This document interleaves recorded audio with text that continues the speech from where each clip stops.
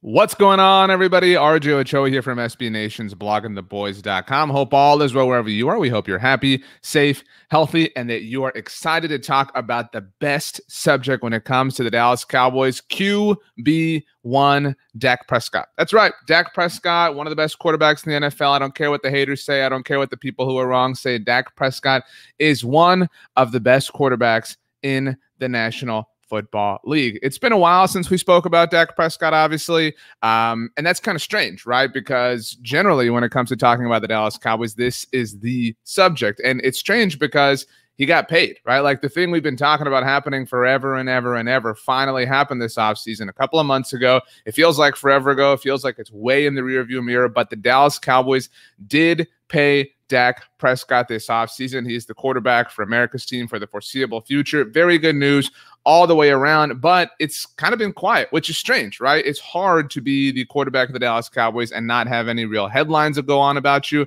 but that's the Dak Prescott way. He just shows up, he works, and he gets ready. And obviously, a lot of people are excited about Dak Prescott and his return to the Dallas Cowboys and wondering what things are going to look like when he ultimately gets back onto the field. The Cowboys held rookie minicamp last week, which is obviously something that happens just for the rookies and some exceptions when it comes to players with little to no experience in the NFL. But we're all waiting for training camp, right? We know the schedule. We know the preseason schedule. We know when the Dallas Cowboys are going to play. And remember, the Cowboys are playing in the Pro Football Hall of Fame game this year against the Pittsburgh Steelers, so they will technically get to begin training camp before most other teams in the NFL. But what's going to happen when that ultimately does happen? Mike McCarthy took to the podium last week during the team's rookie minicamp. He was obviously asked about his franchise quarterback and whether or not he thinks he's going to be ready for training camp, and he said, I don't see why not. What do you anticipate Dak being able to do for you guys?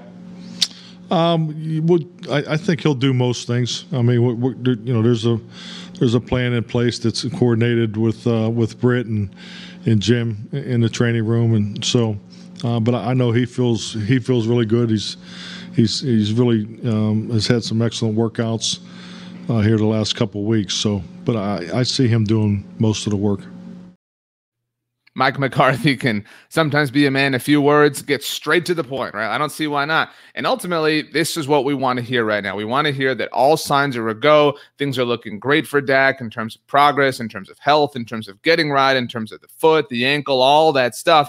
And we have no reason to doubt him, right? Like there's literally no reason to doubt Dak Prescott. That is the one lesson that we have learned over the course of his entire career because that's who he is. He's a guy who, like we said, he shows up, he works, he gets it done. That is the Dak Prescott way. Interestingly enough, I do feel like the national narrative on Dak Prescott has kind of caught up to you and me, right? Like we're the educated Cowboys fan. You know, you're educated because you watch us here at Blog of the Boys. Make sure you subscribe right here to our YouTube channel. We have several videos that come out every week, all sorts of discussions, all sorts of fun times. We have film reviews. We have lots of film reviews already in the vault when it comes to players the Cowboys drafted. Many more are on the way. We're working very hard for you. We never sleep because we hustle 24/7, 365 because that's what you deserve.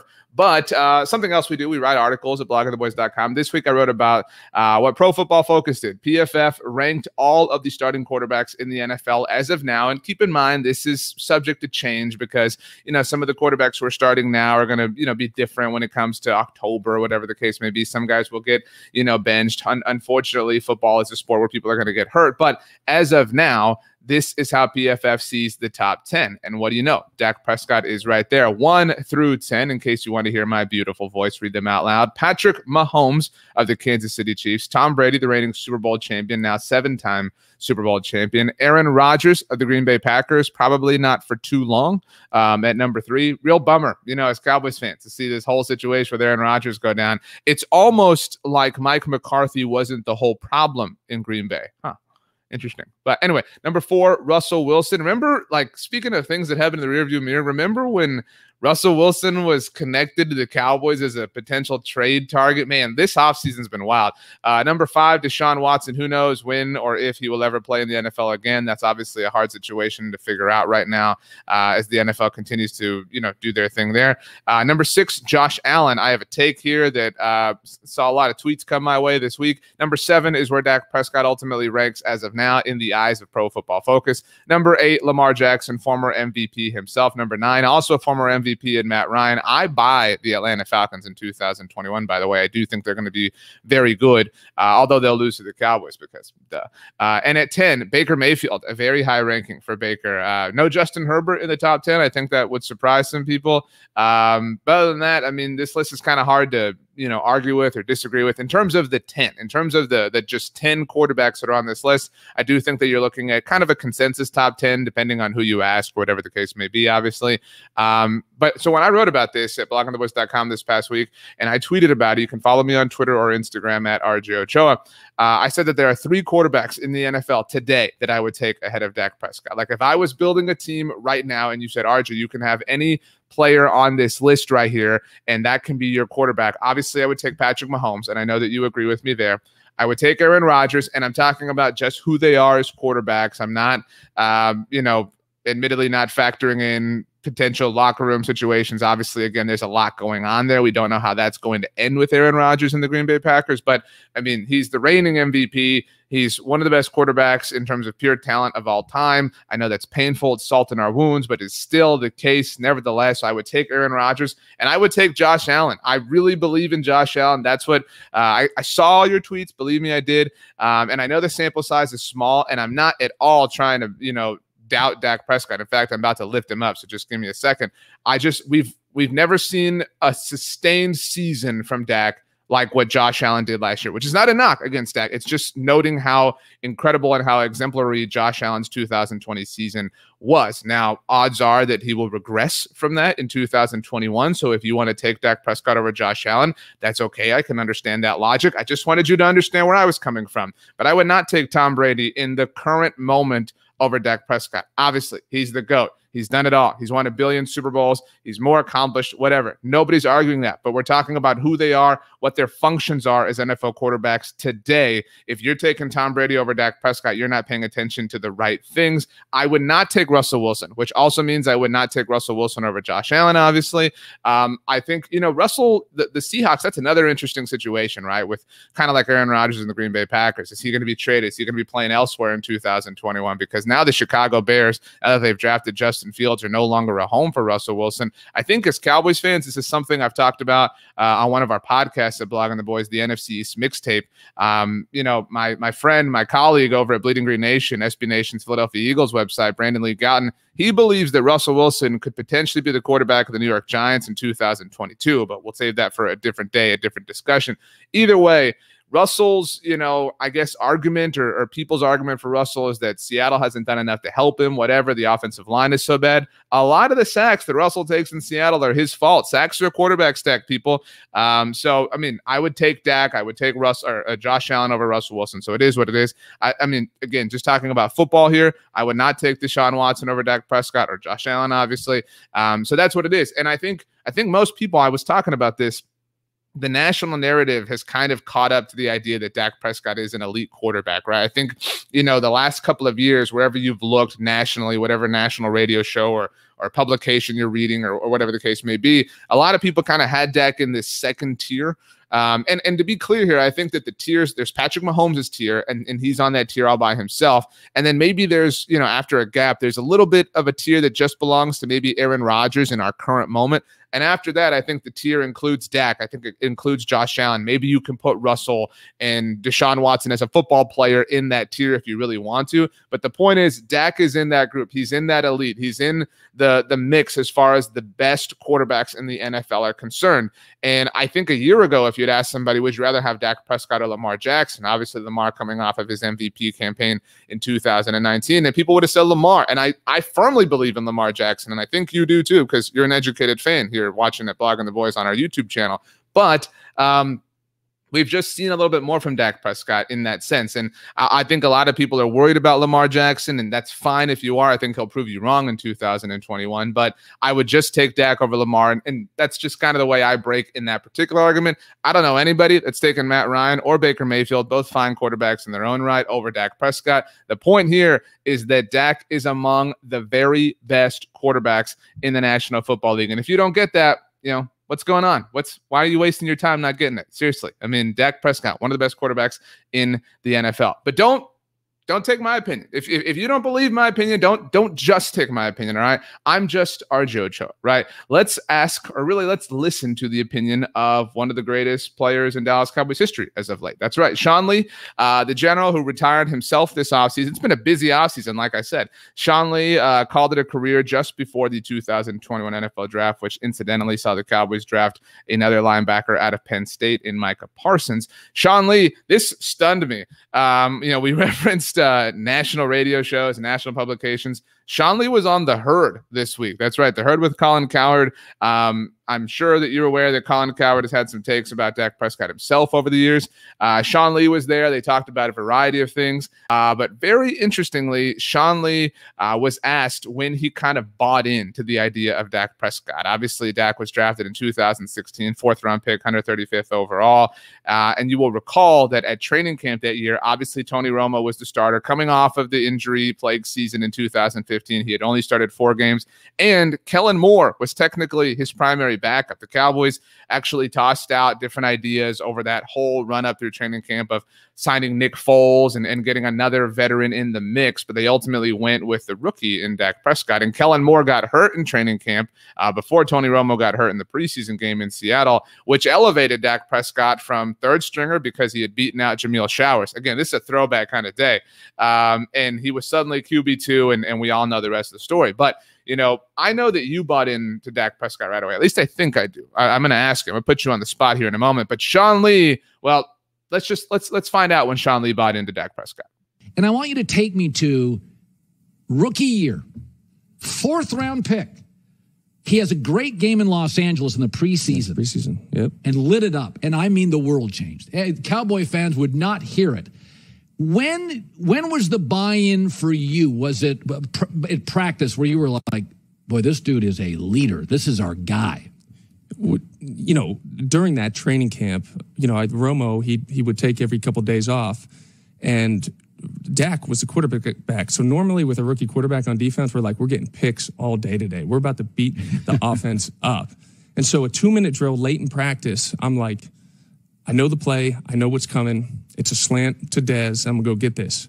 I break on it. I go to get it. He puts it on the back shoulder of Dez, perfectly thrown, no problem. And he had done that all practice. And it wasn't an issue. It was his first time really with the ones against NFL defense. And he made it look easy. I mean, that's been him from the start, is how cool he is, how composed he is. And another thing is how he faces adversity. Anytime there's adversity, he says, bring it on. And that's why I know with the injury he has, he's coming back better than he was.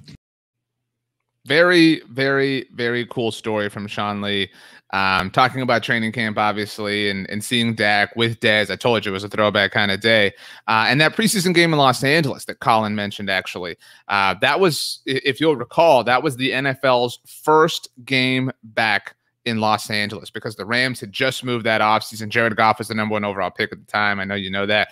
And so it was a preseason game, but it was the first game to take place in the NFL's return to LA. Lucky Whitehead got the game started off with a bang. I mean, seriously, throwback memory of throwback memories there. And Dak Prescott actually threw a touchdown to Dez Bryant in that game. And Dez was another person who was of high interest that offseason because he had missed a lot of time in 2015, just like Tony Romo did. And so the moment that Dez caught that touchdown, it was, okay, Dez is back. In that moment, really, there wasn't a whole lot of focus on Dak just because that was the first preseason game. It wasn't until the 3rd week of the preseason that Tony Romo would be hurt and that Dak Prescott would be casted into the spotlight as the team starter.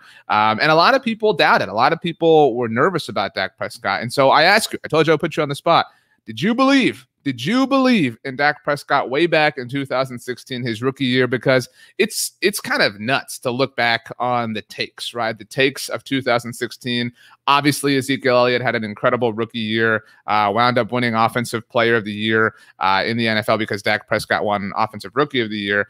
And I mean, people really thought, it's silly to look back and say people really thought that Carson Wentz or Jared Goff were either just as good or better than Dak Prescott. But beyond that, and I don't mean this as a slight to Zeke in any way, people really asked the question, is Dak Prescott only as good as he is because of the run game? People really thought that.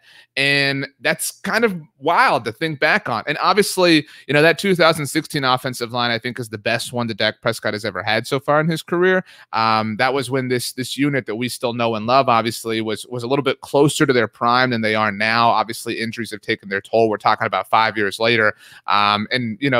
Things were kind of, that was early in Lyle Collins' career too. I mean, things were really kind of just starting to assimilate for that group.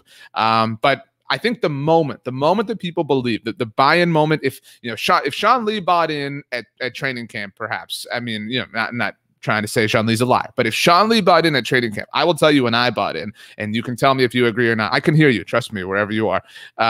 It was the game in Pittsburgh. It was the game in Pittsburgh in November of that year, 2 weeks before Thanksgiving, or a week and a half before Thanksgiving. The Cowboys went up to Pittsburgh. Obviously, at the time, the Steelers' offense was still, moving and grooving. Back then with Ben Roethlisberger, Le'Veon Bell, and Antonio Brown. And remember, Antonio Brown actually tried to get Anthony Brown, who was also rookie that year, on a fake. And Anthony Brown, he ultimately lost that rep, but he did not bite on, the fake snap or the fake spike that Ben Roethlisberger tried to get.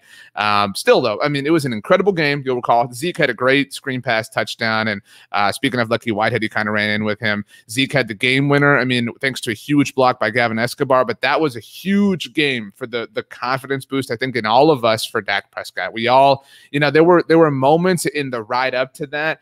There were great games and great wins. And the first win, which was in Washington, remember, the Cowboys did lose in week 1 that year to the New York Giants because Terrence Williams did not get out of bounds. I told you, there's a lot of memories on today's video here on our channel. And that week 2 win in Washington was really impressive. And then the week 3 win at home against Chicago. I mean, there was a lot of just kind of momentum building up, but it was that Pittsburgh win that really went a long way. In fact, it was the week after that Pittsburgh win, I believe it was the Tuesday after, that Tony Romo gave his famous football's a meritocracy speech and kind of conceded to Dak Prescott and accepted that he was the backup. And the next week, the Cowboys hosted the Baltimore Ravens the Sunday before Thanksgiving, and Tony Romo was in uniform as the team's backup quarterback, and everything has been totally, completely Dak Prescott ever since, which has been a lot of fun. And I think that, you got to a point where you believed in Dak Prescott. Maybe it took you a while. Maybe it took you a little bit longer. Maybe that 2017 season spooked you a little bit, but Dak Prescott came roaring back in 2018, obviously after the Cowboys traded for Amari Cooper. And a lot of people held that against Dak Prescott, but the reality is that all elite quarterbacks need help. In fact, let's put this quarterback rankings group back up here. Patrick Mahomes, let's go down this list here.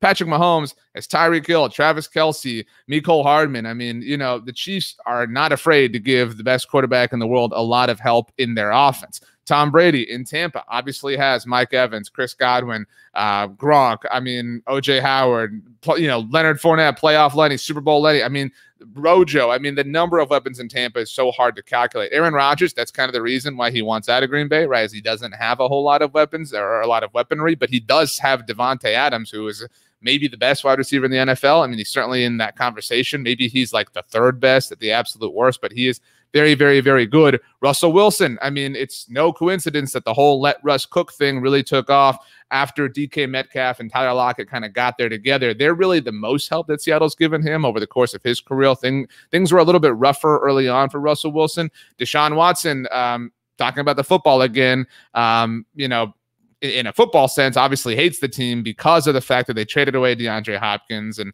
who is among the best receivers in the NFL himself. Josh Allen, you look at a team who's not afraid to help their guy. I mean, went out and traded for Stephon Diggs, signed Cole Beasley. Even this offseason, still signed Emmanuel Sanders. I mean, after Dak Prescott, Lamar Jackson. We're still waiting on the Ravens to give Lamar appropriate help, but that's like every football fan's cry, right? Is give Lamar help. Yes, they drafted Rashad Bateman. Cool, they signed Sammy Watkins, but they should have gone out and gotten Kenny Galladay or somebody. I mean, the fact that the Ravens are refusing to help their quarterback, who is still on his rookie contract, by the way, is really kind of unacceptable, but it is what it is. Matt Ryan, I mean, we don't have to talk about, a team who's afraid to help their dude. I mean, obviously have, over the course of his career, given him Julio Jones. I have no idea why they would want to trade him. They had given him Roddy White, technically, Tony Gonzalez. I mean, Calvin Ridley as of late, Kyle Pitts. Dallas, I mean, the Falcons are not at all afraid to help their dude. And Baker Mayfield's team traded for Jarvis Landry, traded for Odell Beckham Jr., obviously Nick Chubb. I mean, the Browns have been totally unafraid to add help. So anybody that tells you, oh, well, Dak needed Amari to be great or whatever in 2018, just tell them that they're wrong, because that's silly. That's ridiculous, because look at all of these dudes. All of these guys have some of the best offensive skill players working at their behalf in the NFL, or for their behalf, I should say, as an overall offense. And it's almost like even the best football players need help, because football is a team sport. So, it is what it is. But while football is a team sport, there are some individual awards, some individual accolades. And you might have seen this week that Dak Prescott is the favorite to win Comeback Player of the Year. That's right. Dak Prescott, the betting favorite, according to our friends at DraftKings, to win the NFL's Comeback Player of the Year award, which was won by Alex Smith this past year. Obviously, nobody will have a story like Alex Smith in terms of winning Comeback Player of the Year. And this is really kind of a weird award when you look at the NFL and the people they've handed it out to over the last couple of years. Looking at the odds as an example here, Dak Prescott plus 175. We'll get to that in a moment. Saquon Barkley, Joe Burrow, Christian McCaffrey, Nick Bosa, Carson Wentz, Sam Darnold, Derwin James, Von Miller, who missed the whole season last year, and Joe Mixon. There are, different ways to look at this, obviously, but I mean, why are Carson Wentz and Sam Darnold here? That's what I mean about the award being weird and loose in the eyes of the NFL. We know that Dak Prescott, Saquon Barkley, Joe Burrow, Derwin James, Von Miller, we know that they're coming back from injuries that they had to miss most of the season last year. What is Carson Wentz coming back from? Like, being really bad? Like, that would be so stupid if he won Comeback Player of the Year. What is Sam Darnold coming back from? Maybe, and kind of, I guess, Carson Wentz too, that his team not believing in him, being traded, right? Like, what are they coming back from that is so noble in the lens of Comeback Player of the Year? And so I'm a believer, and I think you are too, because again, I know you're a smart person, that this award should be won by somebody who's legitimately coming back from something, not just being really, really, really bad. So in that sense, Dak Prescott, the heavy favorite as of now, plus 175. If you're not into sports gambling or gambling like this just means if you bet $100 on Dak Prescott to win Comeback Player of the Year, and he does, you win $175 plus 175. So if you bet on Saquon Barkley, Joe Burrow, or Christian McCaffrey, you win $600, which obviously means they are longer shots to win this award than Dak Prescott. And so I think that's fair. And I think that when you look at awards, kind of like the weirdness that the NFL has when they calculate these types of things, the unfortunate reality when it comes to awards, and this is really true when it comes to MVP or Coach of the Year and things like that, is you need some narrative and you need some juice. And that's not a bad thing. But Dak Prescott, in this particular conversation here, plays for the Dallas Cowboys. He is one of the most popular players in the NFL now. And that's something that's really changed over the course of the last year, like we've talked about.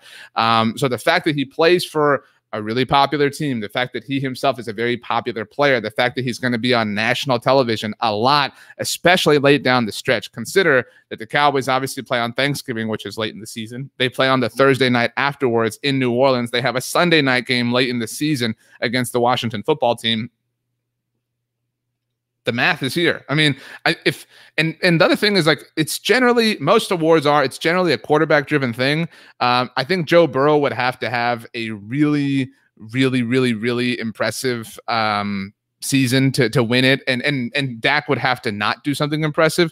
I think Von Miller's a candidate, I think, because he's got a lot of juice himself and he's coming back, and the Broncos, you could kind of see that team maybe not being great offensively and kind of being carried by their defense. And so potentially Von Miller is kind of like the face of that. Sometimes that is something that can work, but ultimately I don't see how you don't have Dak Prescott winning Comeback Player of the Year. So I'll ask you, shout it out wherever you are. By the way, thank you to all of you. It was not AC/DC who sang shout it out loud. It was Kiss. I could have sworn. I mean, I had my bands mixed up. I'm not the most like musically centric person there is. So apologies, but thank you to everyone who let me know that it was Kiss who sang. Is it called Shout It or Shout It Out Loud? I think it's called Shout It Out Loud. So I don't want to upset anybody else, but it was Kiss. Thank you for everybody who helped. But in the spirit of that, Shout It Out Loud by Kiss, will Dak Prescott win Comeback Player of the Year in 2021? I think he has to. I mean, because I think we all believe in this offense, especially when you consider that Dak Prescott has not even played 5 full games with CeeDee Lamb in his offense. That's nuts when you think about it, right? Like that's really crazy to think about that. We saw Dak for this microscopic amount of time in 2020. And not only was it a microscopic amount of time, but it was like this really chaotic time because the defense was so bad and the offense was great, but the offense was great in this like haphazard way and things were wild and things were crazy. And obviously there were no fans and all the impact of COVID-19, but seeing Dak Prescott in a full and complete offense that doesn't just have CeeDee Lamb for the entire season and the entire duration, but I think that an important component to consider when we talk about Dak Prescott's potential odds, which are plus 175 according to DraftKings, to win comeback player of the year, is Dak is not just back, right? Like that in and of itself obviously is a big deal,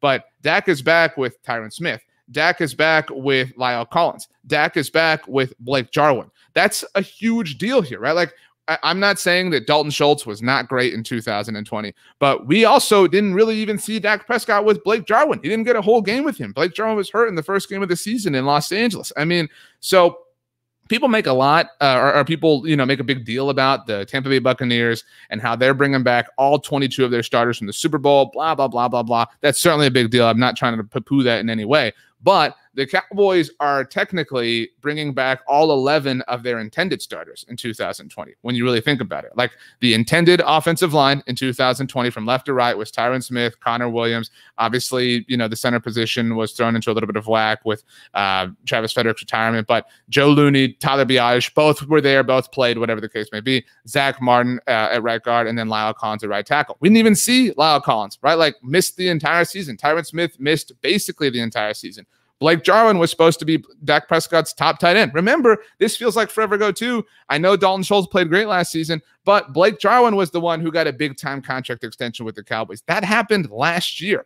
And so, I mean, he was supposed to be, we all saw, obviously, going back to that 2018 season, the game in New York in Week 17 where Blake Jarwin caught 3 touchdowns, and we were all very excited to see him featured as the prominent and star tight end in this offense because we did not get the chance in 2019 because the Cowboys decided to bring Jason Witten back. So we didn't even get to see that. Dalton Schultz, again, played admirably and was awesome, but we really were excited to see Blake Jarwin's athleticism on display from week 1 all the way through. So he gets him back. We did get to see the Cowboys wide receivers all together, Amari Cooper, Michael Gallup, CeeDee Lamb. But you're talking now about having the top 3 wide receivers that people make such a big deal about, rightfully so, the top tight end in Blake Jarwin, the complete and full offensive line, and ideally an Ezekiel Elliott who was playing at a much higher level than he ultimately did throughout the 2020 season. And let me remind you that while Zeke did not play great in 2020, the one game where we did kind of see all this, at least on paper together in Los Angeles, like the first half of that game, I know I'm really focusing on a really small sample here. Zeke looked good. I mean, he looked good in that moment. And then the season happened and things broke and everything fell apart and yada, yada, yada. But Zeke did look good. And obviously, as Dak Prescott went down, as the offensive line continued to wither away, as everything happened and everything changed and everything got worse for the Cowboys on the season, Zeke did not play well. Tony Pollard played well, but that's the other thing. Like, you have to imagine that Tony Pollard's role will increase this season. Maybe Simi Fehoko gets involved. I mean, my overall point here is I don't know how you don't even see plus 175 compared to plus 600, which are dramatically, better odds for Dak Prescott to win this, or dramatically worse odds for these other players, however you want to look at it. My point here is even with that incredible gap in odds for the Dak Prescott and the field, I don't know how you don't take Dak Prescott to win comeback player of the year now. It feels like as virtual of a lock as there could possibly be, although football is obviously an unpredictable sport. But Dak Prescott, in my mind, is absolutely on pace to win comeback player of the year in 2021. He's probably going to be in contention for MVP. Like, that's the reality too. We all expect this offense to be really good. They're probably going to win more games than their cohorts in the NFC East because the NFC East is so bad. So all that being said, Dak Prescott, comeback player of the year. Dak Prescott, MVP. Dak Prescott, QB1. On and on and on. Give Dak Prescott all the awards because he is really that good. And we're very lucky as Dallas Cowboys fans to have him as our quarterback. And so, yeah, it had been a while since we spoke about Dak Prescott, but I'm glad that we did. It felt good. Felt good to talk about Dak Prescott, you and me. Once again, I'm RJ Ochoa. You know me from bloggingtheboys.com, SB Nation's home for Dallas Cowboys content. I mean this when I say it, that I love talking about the Dallas Cowboys. I love doing it with you. I love doing it with all of us here.